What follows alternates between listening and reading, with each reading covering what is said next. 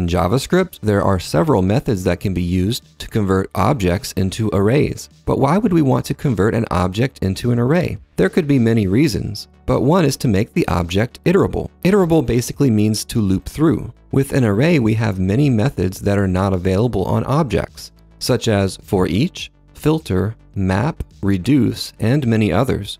The first method that we'll look at is Object.keys. Here's our object. If we simply want to get all of the keys, then we can use Object.keys and pass in the object that we want to convert. This will return an array with all of the keys. Similarly, if we just want to get all of the values, then we can use Object.values and pass in the object that we want to convert. This will return an array with all of the values. And lastly, if we want to get both the keys and the values, we can use Object.entries and pass in the object that we want to convert. This will return a multi-dimensional array with both the keys and the values. By using one of these methods, we can now more easily filter or manipulate the data as needed. This has been a 90-second JavaScript January.